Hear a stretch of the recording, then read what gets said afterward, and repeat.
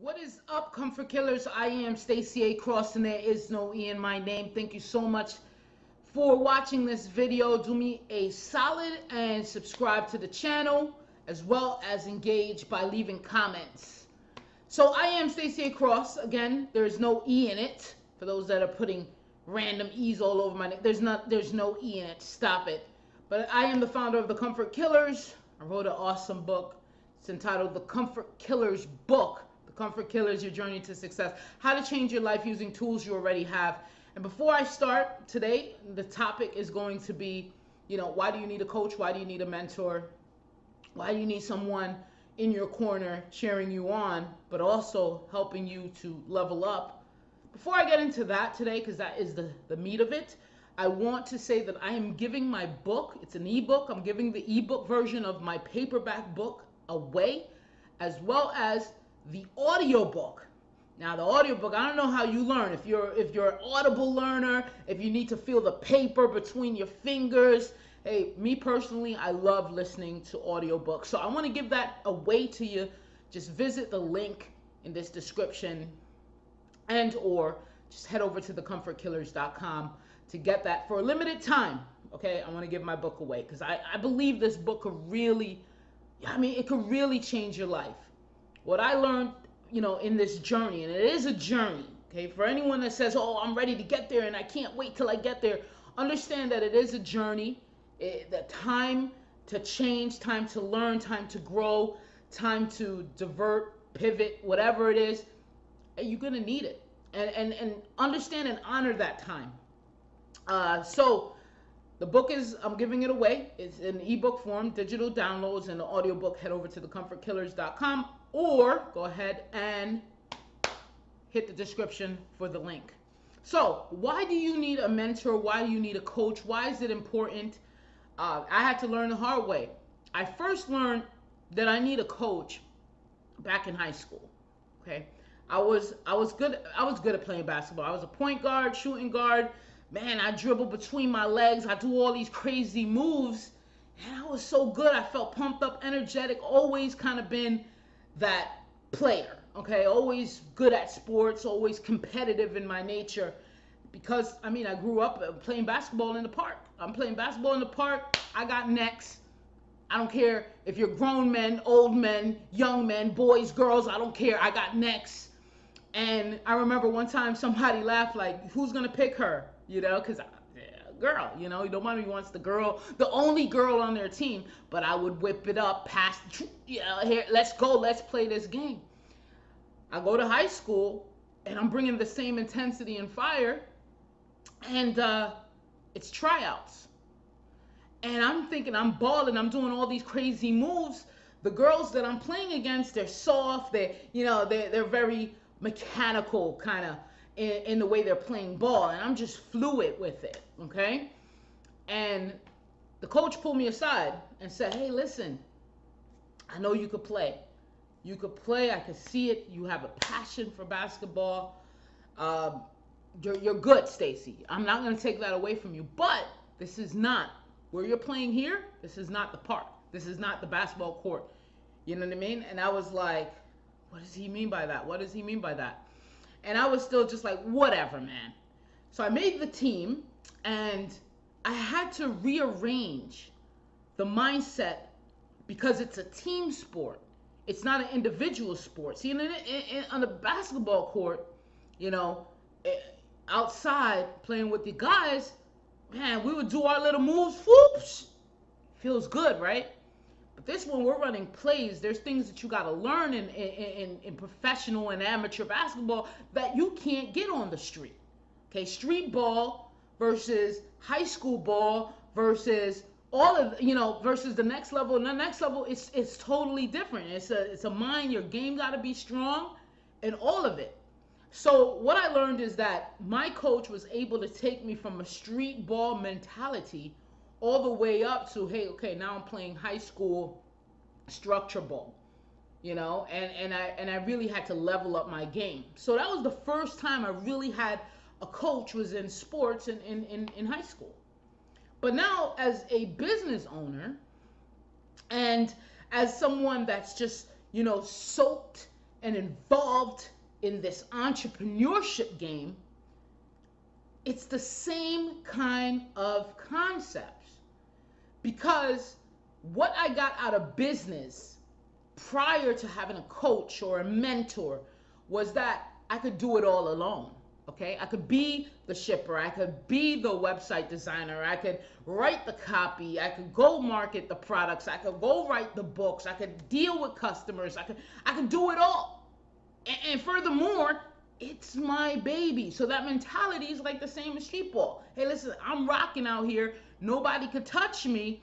But in entrepreneurship, this is my baby. Nobody could touch it. Okay? Then you have to expand your vision. So the first and foremost is you need someone that's going to be able to take an objective approach to your game, to the way that you're playing your game, to the decisions that you're making. So that's the number one thing why you need a coach, is that you're going to get that objective flow. The next part about it, the next bullet is criticism, constructive criticism. You're not able to grow if you only focus on, the things that you think you're doing well. Okay? Because someone else may be like, hey, you think you're doing that well, but look what's falling in the rug here, under the rug. Look what you're sweeping under the rug. So I needed the constructive criticism. Stacy, you're doing this okay? You're doing this great, but look at over here. Look at this part of it, and this is the most vital part. And it's like that 80-20 rule, where a new entrepreneur or someone new in business or someone new to ball or someone new, they will think that it's just dribbling the ball and shooting the ball, okay? Or a new entrepreneur, a new business owner, they'll think it's just this one thing about business. But then they don't have the person to say, hey, listen, you're focused on the 80%. The basketball player, you're focused on the 80%. There's so much more. If you focus on this 20% and get better at the 20%, then the 80-20 comes into play. Okay? And so we have these things when you're dealing with a coach. And just before I move on, I had a call with my mentor. And this mentor I met when I first moved out to Philadelphia. I was renting from him, and I started to observe, and this is written in my book. I told you the story about how I met my mentor and how that all came about, and what he taught me from just pure observation, really. But what he really taught me was how to focus on the thing that matters. One thing that I know that I need tons of help in, and he was able to allow me to see that, is patience. We all come in this and we want it. And that's why my whole philosophy is built off of action.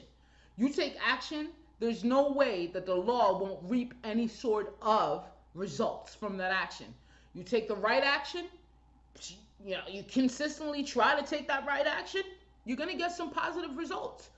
The bad action, destructive action, negative action, you're going to still get those results. So it doesn't matter, you're going to get a result. But what actions could you take to maximize that result, to maximize the ROI, the return on investment from taking that action? Okay? So that's what my mentor was able to show me, and said, Stacy, you're focused on all of these things, and those things are not important. They are important in some aspect, but that's not your best part here. Focus on this and watch the changes happen. Watch the changes take place. So I'm on a phone call with my mentor who I met in 2014 here in Philadelphia. And I opened this phone call up for my comfort killers. That means you. I opened the phone call. If you're on my mailing list, then you got an email that says, hey, listen, come on this phone call, talk to my mentor, speak to my mentor. Because I believe that having a mentor, having a coach, having people that are able to look at you objectively and say, hey, listen, that what you just did sucks. That what you just did wasn't right. You know, how many yes men's do we have in our corner? You call up a friend if you want to feel good about life. Hey, this is what I'm doing. Oh, great, man. That's awesome. You know, you look at other people in business. Oh, man, you're rocking it. You're killing it. You're crushing it. Okay. And then you call your mentor. It's like, whoa, whoa, whoa, whoa, whoa, whoa, whoa, whoa, whoa, whoa. All right. I'm not going to pat you on your back. That's not what this is for. If you want the feel goods, you got to go somewhere else. If you want the real goods, stay here, because I'm going to tell you the real. I'm going to show you the real. So again, you take out the fluff by having a mentor or a coach. You take out the fluff of just hearing the easy, smooth stuff that it's easy to digest and take in. You want to get that hard criticism that says, and it's not criticism to shut you down, it's criticism to level you up. And if you're able to take that, first of all, a lot of people can't even take that. You tell them one thing bad, oh, you got a typo right there. They're like crying off somewhere in the distance because they can't take the heat. I like the heat, okay? Because things change in heat. You understand? Things change in heat. You put some metal on a stove, you could bend that metal now. You could change the characteristics of matter because you applied heat to it. You boil an egg, it changes the egg inside, right? The shell, it's hardened now, it changes. So you apply some heat to something, it's gonna change. So the best thing that you need to do is apply some heat. Who's gonna apply heat? Because you're gonna be soft on yourself. I'm pretty hard on myself. I'm pretty hard on myself. Someone said the other day, Stacey, you're too hard on yourself. Come on. I'd rather be hard on myself than taking it easy on myself, okay? Because I know what that brought me in my years. So my mentor is able to say, slow down, because you got to be patient. You got to be able to see, okay, and envision and go way out and envision. And that takes you to slow everything down. And when he said that and I was able to work on it, work on myself, I felt the changes, okay? So I opened the call up. And I'm letting you know right now, I'm opening it up again. So if you're interested in that, the link is also below if you want to be able to speak to my mentor and coach, because I think it's so important to have one on your side. And when you ask the right questions, that's another important thing. I don't think that we personally ask the right questions when we're amongst people that have done it before. You know, these people have the experience and we can really learn from their mistakes or their success. We do not ask the right questions. And that's one thing that my mentor taught me. Hey, listen, what answers do you want? Because if you beat around the bush, that's what you're going to get. You're going to get brushels, okay? You're going to get leaves. Okay, so what you want to do is make sure that you're in a position to ask the right questions. And how do you do that? You're not going to ask your friends. They ain't doing nothing, okay? And if they are doing something, they're going to tell you something to appease you. You want to ask the right questions so you get that solid answer, so you know the direction that you're going to take. So why do you need a coach? I told you here why you need a coach. A coach is very important because they are outside of the frame looking at what you're doing, looking at the results, looking at the actions, and they're able to constructively say, hey, this is where I see that, you know, you're doing, and this is what I believe that you could do. And they're there to cheer you on. So you could stumble, you could, you know, crack your jaw, you scrape your knee, you could, you know, bruise your elbow, and they're going to pick you up and say, hey, listen, man, I told you. But they're going to pick you up. So what I want to do is open the call up again. The call was great the first time. It was excellent. We had a few comfort killers on the call, and they were able to get so much knowledge from it. If you jump in the call, the next call, I will give you the audio to the first call.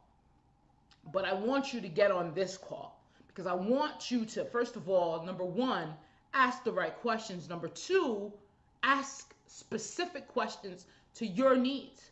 My mentor is a real estate investor. He's a developer in real estate. He's a damn near architect, man. This guy designs his own, you know, when he opens up his businesses, he designs the ends. He's a very artistic person. But also, he's a realtor that, you know, help people buy and sell homes. So, you know, he came up from the bottom, I would say. You know, and once you know his story you will appreciate where he is now and the level of expertise and advice that he's giving, that he's providing. Okay, and I want you there because you need to be amongst people. You need to build your network, to be around people that are actually caring about your progress, caring about your success. Okay, and I want you to be so successful. I want you to jump up out of bed every day with so much enthusiasm and burst, because I know you could do it. And I know that whatever goal you have on that piece of paper, I know it could be attained. Why? Because I know it could be attained. So what's blocking you from attainment?